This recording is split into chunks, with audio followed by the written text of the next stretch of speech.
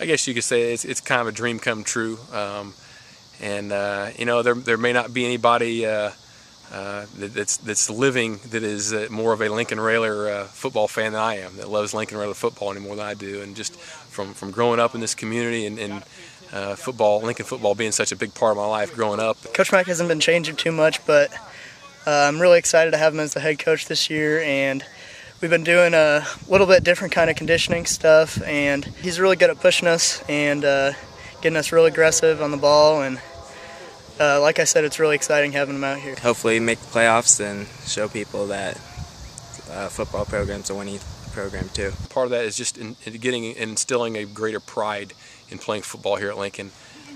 These guys that are out here are working very hard. You know, most of them work very hard over the off season in the summer and put in a lot of time. It's all about off-season work and how hard you can work at practice and push the other guy across from you. And our ultimate goal this year is to make it to the playoffs and win a couple games in there. We've got to be ready to battle every week, and we know that every week is going to be a tough game.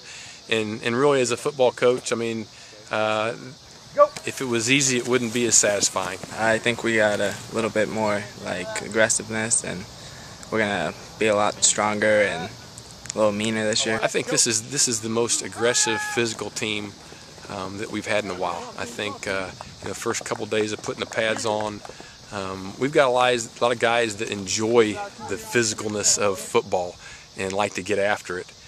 And there's been some times in the past where there's not enough of those guys, but we're still trying to increase that mindset that being tough and aggressive and just going hard and having that sense of battle within you and competing is a good thing, and learn to enjoy that and appreciate it.